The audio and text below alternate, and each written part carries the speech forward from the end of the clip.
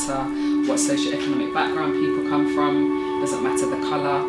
You know, I'm very much very pro-black. Doesn't mean that I'm anti-white, but I do know in my healing journey there were many people that didn't look like me, but there was a sense of solidarity within those spaces, and I try to promote that at the same time, letting those other people know you've got to respect other people's truth of their story, regardless of where they come from, whether they got a hijab on, whether they haven't.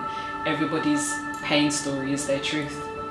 And just because somebody's pro that and wants to support that doesn't mean they're anti anybody else's stuff, because we can actually be different together and create hands and links to kind of just help each other through stuff. Man, woman, it doesn't matter. A lot of the isms that are there to divide us, because then that's the better way of controlling society. I don't believe in all that. And after my traumatic experience, I had,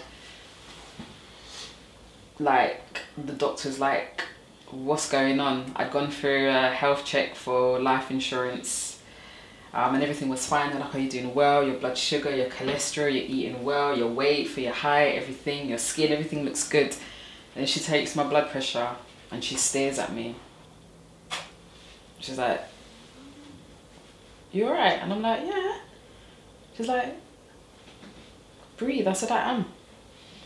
You do yoga, I do breathing, I do, you know, deep breath in, out, count to 10, do all of that kind of stuff. She's like, okay, the reading is either machine's not working or something.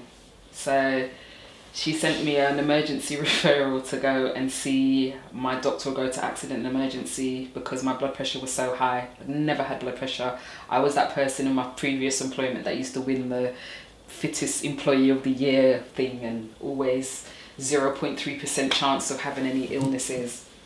And my blood pressure was so high. And I thought to myself that it's a combination of things. And then I had to go and see a specialist because of it.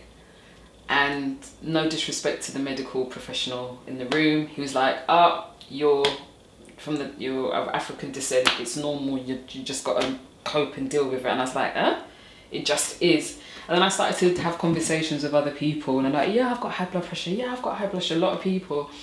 And then we were talking about the microaggressions that, you know, black people face, or people of darker hue face, brown people, whichever way you want to represent yourself, and what we face on a daily basis, which we're conditioned to just accept and to just cope with.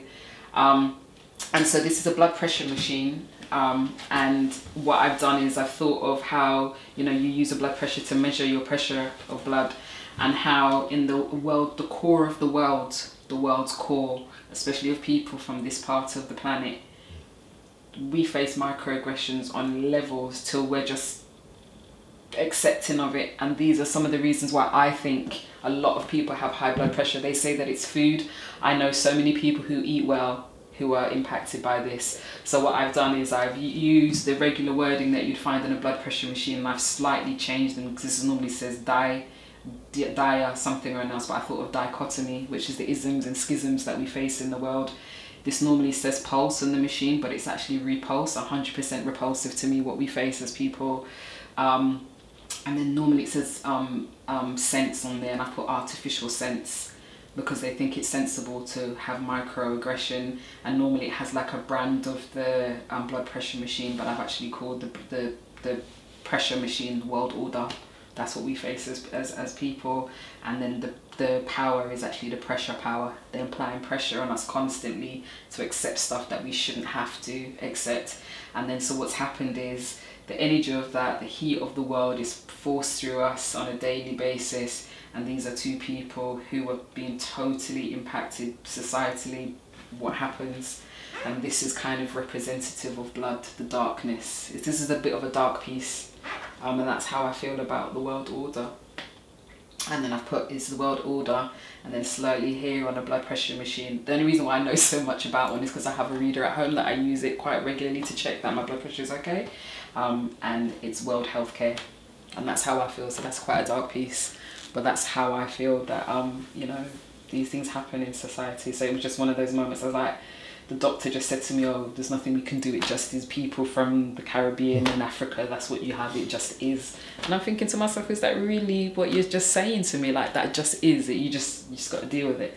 So yeah, that's what this piece is. Some parts of my art are inspiring and empowering, and other parts talk about the reality of the world that we face, which can be quite dark. And I don't think there's anything wrong with us looking at parts of the dark parts to our experience, but we don't have to become it. We can observe it and then think of a solution and a work around it, and have conversations in safe environments in a healthy way to talk about some of these things and offer each other solutions of how you can transition out of that and stuff. So yeah.